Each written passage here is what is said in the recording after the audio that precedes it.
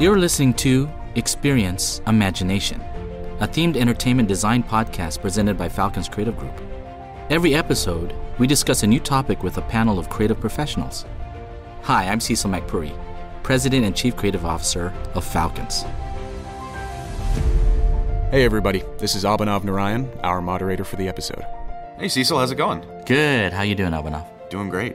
Excellent. For this episode, we were talking about the power of illustration. Oh, yes. Why is this topic important? It's important because it's such a visual thing that we do, right? In entertainment, we're trying to entertain guests visually, Right. And orally. But in order for us to create what I consider instructions to build, we have to all be on the same page of what we're creating. And so, like narrative and scripts and stories, we have that in parallel. We have also the visuals that have to reflect our vision. And so illustration is a key component to that. And there's so many layers to what we do when we talk about illustration. Absolutely. And who's joining us in this conversation? Today, who's joining us is our senior concept artist, Patrick Riley, Good to be here. our concept artist, Adam Frank, How's it going? and our creative director, Mike Wallace. Hey, good to be back. Okay, great. Well, we'll go ahead and get started, and we'll loop back for final thoughts with you, Cecil, at the end of the conversation. Perfect. Sounds good. I wanted to start by actually taking a moment to first define all of the different types of art pieces that you guys do. Because when we think of art, we think of concept art, but it can be a bit more than that. So could you guys help me kind of flesh out what are the different types of pieces that you normally work on? So we're in a brainstorming session. We're talking about a new project, whatever that might be. You guys are already pads out, pencils in hand, riffing off whatever we're talking about there. Already doing sketches. Actually. Yeah, it comes back into your desk, I guess, and you start to evolve it into what's necessary. Yeah, I think the question at hand though is, we're doing concept art, we're doing character look dev, we're doing architectural illustration that's interior, exterior, we're doing key art, giant environmental show type pieces that are just meant to excite. We're doing pieces that are meant to inform, that are supposed to go to, depending on whether you're sending this off to somebody who is the touchy-feely artist type or the builder.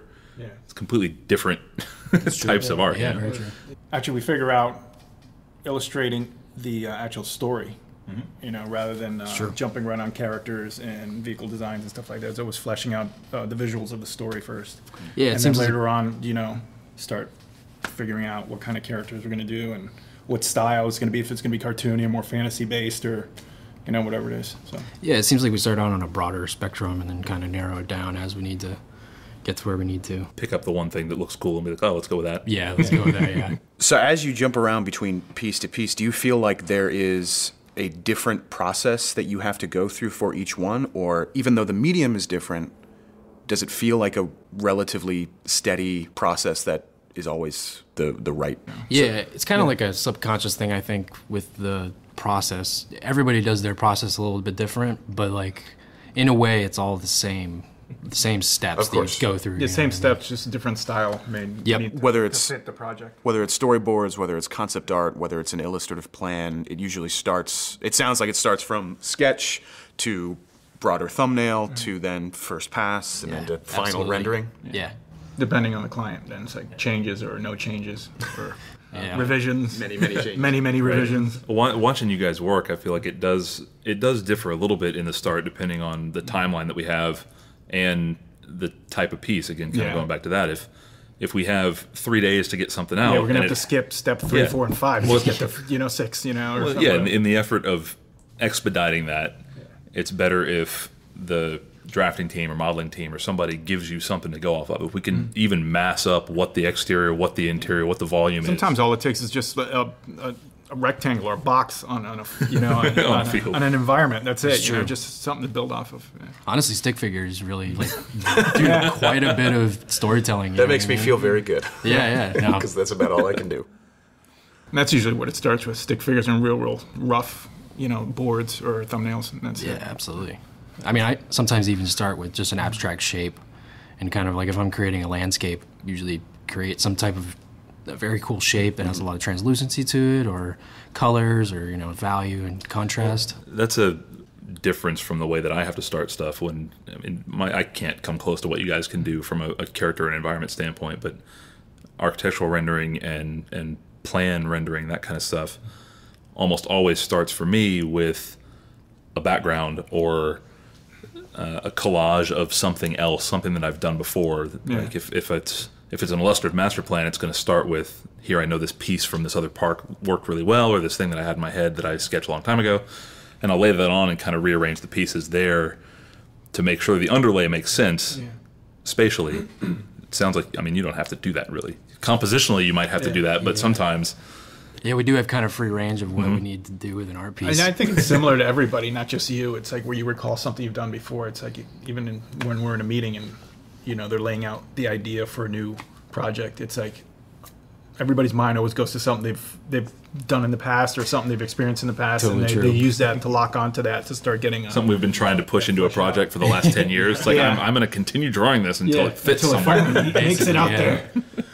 Can we talk a little bit about the role that reference plays in the process? Because working with you, all of you guys, I know how big of a part of the plan that is. Yeah. Gathering reference images.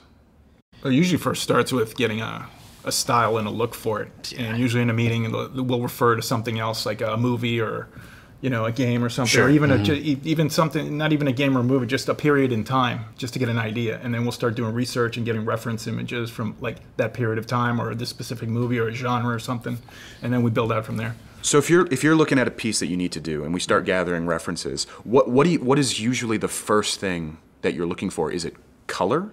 Is it tone? Does it really depend that much on a case-by-case basis? I think it kind of goes back to the same way like we start our process. That's a beginning process of it. We're thinking about like the whole entire thing instead of thinking about maybe a color or a specific shape or something like that. But it definitely goes along with like the style and how it actually feels to us, I think. I think that has to be a lot of the basis of it. But for me to get my point across to you guys, it's always reference imagery. Mm-hmm. It's this room needs to feel like this space needs to feel like this, and it never really is taken one-to-one, which obviously it should never be taken one-to-one. We're always trying to innovate and do the new thing here, but that is the quickest way to impart the intent without having to sit and do a rudimentary sketch or something like that. It is faster to grab that reference imagery, which is why you find our reference folders are taking up 90% of the space on all of our servers all the time, because it's hundreds and hundreds of photographs for every little bit of a thing that we work on. That also depends on the story. If you have a darker story, you're going to look for reference images at a more darker tone, depending on what it is, or a lighter tone, more cartoony. Actually, it's never like exactly this thing. Yeah. The reference is almost always feeling. It's emotional based more than it is exacting. Yep. And you don't want it to be exactly like that either. You just want that to get a feel for it, and then you can start and branch off and do your own thing.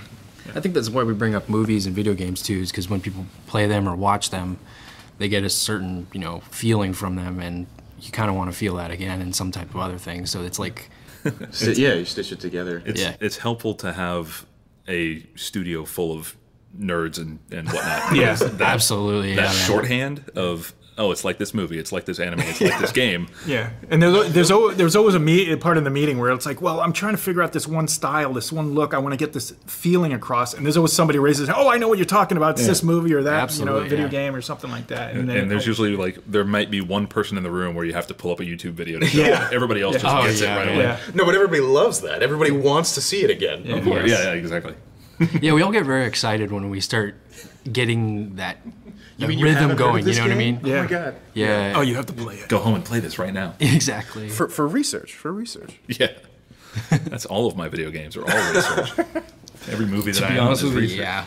I get so much. What project's that for? Don't worry about it. How do you balance the challenge of evoking emotion in a piece versus evoking reality? And which is the greater challenge? Well, I think you have to figure out what your limits are on creating an attraction, how far you can go before it's like you can't go any further. It's like just not possible, with technology and stuff. Yeah. So you want to get that middle ground, reality, and just right before it's like you can't go any further on it, and it's like still within the realm of what we can do. There's a point where it becomes like, this would be ridiculous. Yeah. That's a unique feature, I think, of our studio, where we're always designing for construction. We don't want to.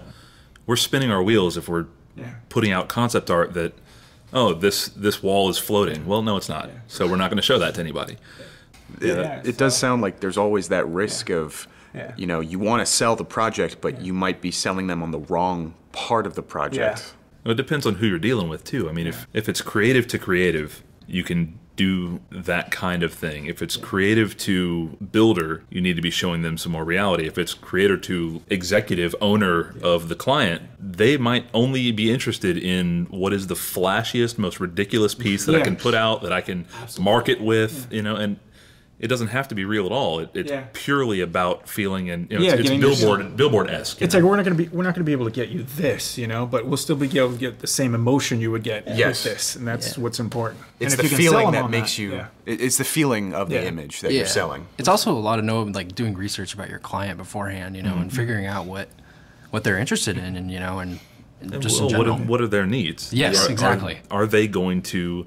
Is the client going to have to pitch this to somebody else? Are they going to need to be able to sell your design without you in the room? Therefore, the art has to speak for itself, or the art has to speak to something greater than that picture. Yeah, absolutely. How do you tailor art for specific clients? It's something that is never inherent in anybody. It's so many variables in there. You're never going to come out of school, or the first time you put pencil to paper, know how to do that.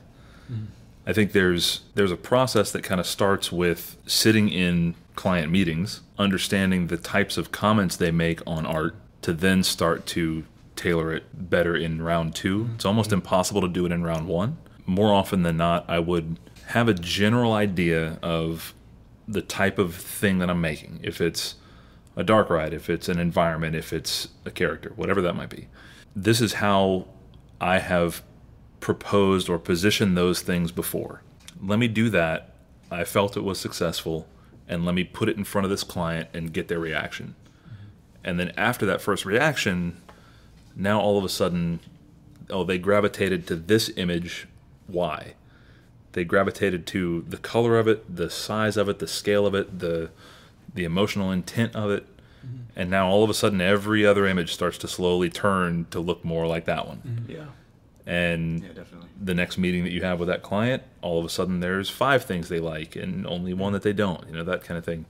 And you work it you work it little by little as you get chipping away. familiarity. You have to chip away what they don't like, what they like, and then eventually it just funnels down into you start getting more focused on what they're looking for. There's always really one stakeholder. You just have to identify them. Yes. And sometimes you have to and everybody wade thinks through. A stakeholder, Oh yeah, you have to wade through a lot of folks. But I've had past projects where there's 3 or 4 different levels of art direction and creative direction, but there's really one guy who gets to decide if that's the way it's going to be or not. Zone in on, And there's usually one other person under them somewhere that kind of knows what they're thinking, and then you can start to rely on that person, and they'll give you better insight. Doing it any other way, tailoring things to that second, third, and fourth middleman just means that you're going to get to redo things a lot. Yeah, absolutely. And if you show the client something that's in a way too unrealistic or out of their expectation, you're going to get them hyped up for something that isn't achievable. It's not. You can always have an abstract, way of showing it to them, but like Mike was saying about having that construction structure underneath it, and having the understanding of, is this going to be built? That's a very important thing to think about. How does art and illustration in themed entertainment differ from other industries? I'll start with when I first graduated from college. When I graduated, I wanted to become a video game artist. I mean, I did an internship for a video game, and I was dead set on it. And then I started applying to video game studios and realized how oversaturated the video game studios were with concept artists. So then I applied to Falcon's Treehouse and had no idea what themed entertainment design would be, and it's actually so diverse and just absolutely. It's actually similar to a video game. It has everything in it. It has movie design. It has video game design. It has architectural design. Sound. I mean, and you get to have this whole collection of interesting ideas, you know what I mean, formulating, and they actually become a reality. It's actually better than a movie because, I mean, it's immersive. Absolutely. I mean, you have the movie aspect going on in there, but you also have like environments that surround you. You have like characters you can interact with. Yeah. It's physical. In a way, it combines every single bit of entertainment out there. Yeah. And puts it into one. It redistributes the proportions a little bit. One of the things that I always see when I'm interviewing new artists coming in is their focus is so heavily on characters. Yeah. It's always on what is the finite little detail thing. Like, I'm going to just design the hell out of this weapon or this face or this backpack, whatever it is, and trying to pull them out of that and say, look, forget about that. Where are they? Yeah. You know, Absolutely. Show me what the environment looks like. Show me what the buildings look like. That's usually where the bulk of our time is spent, is in designing place. Yeah. More so than thing. Yeah. Absolutely. We get a little bit of it, and especially in conjunction with our digital studio, where we're having to provide that previs, pre-production service where we would give them the idea of a character, we would give them the idea of a prop, but the bulk of what we do is environmental, which is really different from what a lot of people focus on or like to focus on. Absolutely. Adam, when you were looking into being a game artist, were you finding yourself kind of falling into that same pattern of being encouraged to draw more of the thing rather than the place? Yeah, absolutely. I think one of the things that video game artists mostly concentrate on is the development of the game. So there's just hundreds of sketches and there's hundreds of character designs, props, props, clothing. There's, and I think the reason why they do that is because games there's a lot of depth to them usually. Absolutely. And you want to explore. And you want to, check out stuff like I'll bring up Uncharted. I think that's a very good explanation for the character design and the environment that it goes in, because the character was designed to be, a safari explorer. Like he's an explorer, and a treasure hunter, and the environment fits that so well. And I think the whole story of it is just holistically sound. It's where your focus is. Pat talks about comic book art. Yeah. You're keyframing on a person's face or on a torso or something else. Yeah, but the next frame could be a mid shot or an establishing shot. Or, absolutely. In a film, you're constantly doing these cuts to get the emotion out of somebody's face or whatever it might be. Games like Uncharted, like the Assassin's Creed series, stuff like that, absolutely. are more in line with what theme park design does, where it's the game is about the world, the park is about the world, the ride is about the world more often than not, and it's better to have the 1,000-foot observational view of what's going on. And it's not just about creating the world. It's like it also involves a character, like you said, Uncharted. It's like even though the environments change in Uncharted and you go to different locations, it's still within. It's like you're living this character's life. This is what his life involves. It's like all these different places, but yet they're still part of the same world. It feels like there's almost a layer of time that's involved. The comic book is very much one frozen moment, and you're trying to capture all the emotion that's there. A video game is you're trying to capture, the emotion of an object, and the place is really you're trying to capture the emotion of it almost feels like the timeless quality of it, right? There's the. If you design a place, it gives every guest the opportunity to develop their own story for what happens in that place. Right. Even if it's based on an IP or it's based on something that people are very familiar with. When I'm in that place, it's about me. In a theme park, you go wherever you want. Go climb the wall, look through the window backwards, stand on your head and look down this hallway. It doesn't matter. The detail is everywhere. The difference between being able to spin 360 and see the same environment and turning around 180 and there being cameras and scaffold and microphone and lights and all that, breaking that immersion entirely. The next one that I have, color. Do you normally find that color starts becoming an important part of the process early on or later? Like how frequently do you start with color? Or do you usually start with a black and white sketch? Usually once I hear part of the story or at least I know where the feel of the attraction is going, whether it's dark or lighthearted or, and that already starts getting me on a track of what kind of colors I'll be using. And if it's something really dark, obviously I'm going to use like blues and like aqua greens and stuff like that. If it's going to be lighthearted, I'll use bright colors, primary colors and stuff like that, or pastellis, so whatever. Yeah, I think that there's also a lot of like today's time, especially with the digital age, since we work mostly in Photoshop, it's kind of more accessible to choose what color options you like and get a better feeling about it, you know what I mean, based off of choosing several colors. Yeah. Several different iterations, you know what I mean? Even it could just happen off of the first iteration, but I think what Pat was saying was it's based off of the feeling at first, and then you kind of refine it as it slowly goes on. What software do you use the most? Photoshop, 100%. We use Illustrator too, just to, if you need to create something that's a vector image. As a studio, we're using everything. Yeah, sure. Signage and graphics. Definitely the cutting edge. Might start in Photoshop, but have to move to Illustrator for production. Yeah, when I started here, I was using Painter. Have you used Painter before? Yep. just MS Paint. Yeah, no, it's Painter, Corel Painter. That was actually a pretty good program. It's like, slowly I moved over to Photoshop. I'd use both at the one time, but it was more like realistic textures and stuff like oil paintings and stuff. But the thing is, it's like customizing your brush on there. You'd be sitting there for like a week just customizing because there were so many options. It was just like... Was that something that you were using before coming here? You were using that for... I was using that about 50-50 with Photoshop. Okay. Like there were certain things Photoshop couldn't do that I liked in Painter, and then I'd switch over to Photoshop, and I could save them and open the other one in Photoshop and continue or whatever. But eventually, by the time I got here, Photoshop came out with some new features and stuff that kind of like caught up with Painter, and I just totally switched to Photoshop. It's funny that actually he talks about that because switching back and forth between programs, I think that's one big thing that our studio does. And I think when you said several programs, because we don't technically stick with one program. Yeah. I know there's several artists that do out there, but having that multiple range of mediums and programs, it really gives you an upper hand. Are companies looking for an iconic, crisp visual style, or are they looking for a diversity in styles? What do you think is more appealing? Probably diversity.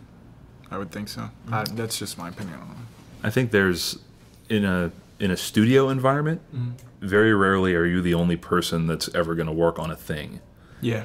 So it's going to pass through many hands. Yeah, your style has to be able to adapt to other people's styles so that there's no loss of continuity among a design package or in a series of images or a series of storyboards, because there's never a guarantee that you're the only person that's ever going to work on it. Yeah. So being able to adapt your style, or at least kind of mimic to a reasonable extent somebody else's style, is very helpful. I've found in the planning world, there's really one look that everybody gravitates to and understands, and it's the line extension, the little bit of overlap, the little bit of wiggle, like that general look. Everybody just automatically associates that, that's a master plan, and it's that aesthetic. Yeah, but it was designed around feeling incomplete, so that a client still has the idea of change or control. It feels architectural, for lack of a better term. People look at it and go, "Oh, that's structure." They know how to do structure. That's measured. Right, and picking up on that style, it only took maybe 6 months or so in the industry before I realized that every single person was doing that same thing. Yeah. And there had to be a reason for it. I think everyone kind of influences each other, definitely, with their styles. And I remember I was just this past year, one of my coworkers, Bruce and Patrick here, they'll send me an image that they just finished of a concept or an environment or something like that. And in a way, you can learn quite a bit from the artist, and it's kind of like master studying or master copies. We used to paint Leonardo da Vinci and all those guys. So that was like within the first couple weeks of a scenic painting class in theater. It was always make this wood texture, make this marble texture, make an entablature, and then copy this piece of art. And how accurate can you get? Yeah, and it's about figuring out how they did it, and then you sort of realize as you're doing that, there's no like step by step, like they did this, they did that. There are, but we're thinking about people, back in the day in the 18th century, that didn't have like a tutorial to tell you, you know. So Yeah. you got to figure it out You didn't yourself. have YouTube on there They had a telling you. multi-year apprenticeship is what they had. It's a lot of experimenting and like understanding it. So it almost sounds like it's a little more about familiarizing yourself intuitively with the thought process, absorbing the thought process so that you can then develop your own. One thing that I see people doing with master copies that tends to be the wrong way to look at it is they just want to copy what they see. And they don't copy by thinking about it. They're copying just- the final product, not the technique. Exactly. Absolutely, yeah. Interesting. The modern From that, day you can extrapolate how to like apply it to different, different styles. the modern day version of that is going into somebody else's file and looking at their layer structure. Absolutely. Yeah. Going into Photoshop and looking at how somebody else layers a file, you immediately know what they did and when. Yeah. Yeah, Good luck looking at my layers. You Well, that's can what I'm get saying. 300 It usually, layers, and it it's usually like a mess. starts really organized, and then it's like like all the over the place. background is super organized and it's folded and it's colored. Oh, yeah. And then the last 150 are just And nonsense that's when the they're deadline random starts numbers. getting closer. And then you start naming everything the like physical. revision 1, Do I name revision this? 2. Do I name this layer? No, I don't. new I don't have time for revision. that right now. New layer, Priorities, layer priorities. 37, copy 20. Yep, absolutely. Yep. What would you look for in a portfolio? As we said earlier, I think it's diversity Yeah. In style, in style and in content. I mean, when I was growing up doing, and I started illustrating, it's like I would go from one style. There was a point where I was like into comic books, and I'd do comic books up until I got to a point where I'm like, okay, that's good enough, and then I'd move on to something like a Disney style, and then I move on to like fantasy painting style, and then I'd move on to sci-fi or something else, or just pick an artist, and I'd see an artist with a certain style that I'd say, oh, I want to kind of get that same feel as this artist, so maybe I should like practice this style for a while, and then I can incorporate it into other styles and stuff. So just kind of doing a little bit of everything. It's like, because I mean, as we were talking earlier, I see a lot of kids doing just do anime all the time, and that's all they're going to know. And it's like, unless you get a job that's specifically looking for anime, it's like it's going to be very hard. Yeah, you kind of pigeonhole yourself into Yeah, something that you don't really want to be in, or That's why I maybe you think, do, but yeah, diversity. diversity. It's a battle for a lot of students now, especially, as from a job search perspective, unless you find the one studio that's looking for that exact thing, you're going to be in trouble. Yep. Exactly. And yeah, I mean, There's only so many anime studios out there, but there's whatever. even take theme parks Yeah. as a whole. There's a lot of work going on right now. But let's say there's 20 attractions that people would want to be working on right now that are all like they're in development, they're in concept right now across the Disneys and the Universals and the Six Flags and SeaWorlds, everybody. The chances that one style that you have is the style that a creative director or an art director is looking for their ride is so remote. Yeah. Yeah, it's very slim. Like even And even Disney, if that is a style, yeah. that's it. Once you get that job, it's like that's it. Yeah. You're moving on to something else. You're- It's like it's not going to be that style again. It's You're gonna gonna be you're gonna freelance for the one gig and then you're out. Yeah. Even you look at the way that Disney has evolved over the last decade or so. They aren't even doing their own cartoons the way that they used to. Yeah. They're going to put an entire attraction in based on the most modern version of Mickey Mouse, which is not the one that we grew up with. Yeah. It's kind of just like don't get too comfortable. Yeah. Always Keep- change things. Yeah, always keep challenging yourself. I got one more question to wrap us up.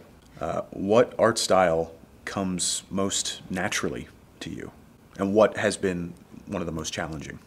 If you're doing multiple art styles, For me, it's realism.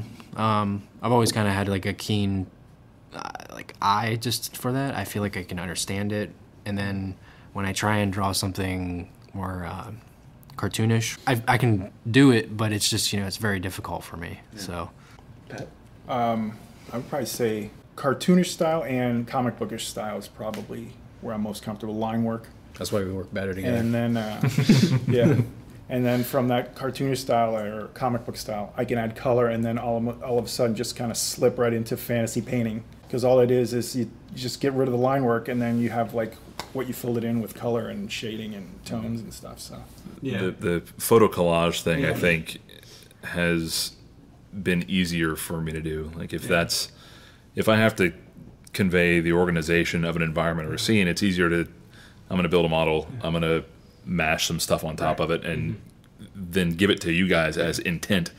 I think that's been a real game changer, the ability to like photo mash stuff and just chop up photos and just come up with an image, because a lot of times we just don't have the time to do something completely illustrated and then painted and stuff, and it would just take twice as long. Yes. I was even recently working on a piece of key art, and I started on it and I got half a day into it, and I'm like, I'm not going to have this done by it. So I had to just like use what I could and then scrap what I could and then just start using chopping up photos and stuff. And in the end, you're a little disappointed that you didn't get to like illustrate it yourself, but at the same time, it's like what needs to be done needs to be done. So Yeah, it is a time aspect. yeah. I think that about wraps us up. Thanks, everybody. All right. Of course. Cool. Oh, Thanks you, for having man. us. Thanks, Abhinav. Thank you. We want to thank our 3 panelists again for joining us on this terrific conversation. Cecil, what are your thoughts? It was refreshing to hear the dialogue. Really nice to hear that they love our industry. Yeah. For me personally, that's a really good sign. I totally want to echo their thoughts, though. It is truly, for me as well, knowing our industry embraces, feature film quality content and music, as well as architecture and interactive game design. It's all in one location. So many different disciplines, so many different layers of expertise from so many different places. It all comes together. All comes together and take advantage of each other. Yeah. The synergy. One of the things that I wanted to kind of elevate also is the sequential art component. Storyboarding. The storyboarding and how to create the sequence of events that happen, and that's a key component as well. Absolutely. That our team does, and that's an art in itself. It really is. Absolutely. One thing that I loved about that conversation was how we got to talk to, catering the level of detail and the style of your art to your audience. Even when art is such an internal, conceptual thing, you still have to be cognizant of who's seeing it. What are you trying to communicate? Is this something to get you excited about the overall concept, about a feeling? Or is this something to communicate? It's all communicating an overall vision, but the style, it's speaking different languages across, even within the same image. Yeah, and I think there's so many layers that people don't realize influence and is elevated through the imagery. Yeah. The point of view, the lighting. The one of the colors, biggest yeah. things is our vendors embrace us a lot is that the theatrical lighting aspects. So our lighting vendors that help us support creating these brick and mortar environments love our illustrations because it determines the temperature and color palette for them to start doing their job. Right. So when Mike was talking about how important these assets are when we create these illustrations, they're tailored to multiple disciplines. One's for the client to get inspired. One is also to the vendors who are going to have to realize this and react to the vision. Absolutely. And all that with true foundations of doability. You talked about some of the profound illustrations that can happen but may not be realized because it's over the top. Yeah. We're really good about that. We make sure that we do the underlays, for example, for some of the key art in SketchUp or in Maya, making sure that the venue's scale is accurate before we go off and illustrate, those key art pieces that kind of reflect the experience. So that's something that's a responsibility of ours. Yes. When we deliver it. So both the client and everyone who visualizes that asset understands, what can actually be realized. And the sense that I get from you and from, talking with those guys is that that's also the level of responsibility that we want to see in portfolios from new and upcoming artists. That's true. That's a very good point. We typically look at portfolios to see if the potential and capabilities are there. Usually a lot of the candidates don't get exposed to the profound nature of what we do from a brick and mortar standpoint. Some, like Adam, have gone into the video game industry, which fully virtual. Exactly, which has no constraints on physics. And it can sometimes, but there's a lot of creative freedom. Exactly, there's no life safety involved in creating an environment. Except maybe with VR. Exactly. Don't trip over your your chair. Table. Yeah. Exactly. So we look at it and we have to see if the candidate is capable of starting to learn about some of the design filters that we have to deal with. But that was really good dialogue. I really enjoyed it. Absolutely. All right, well, we'll see you in the next episode. That's great. This has been Experience Imagination. For more information about this episode's discussion, be sure to visit our blog at falconscreativegroup.com. And don't forget to follow Falcons Creative Group on LinkedIn, Facebook, and Instagram. We'll see you next time. Thanks.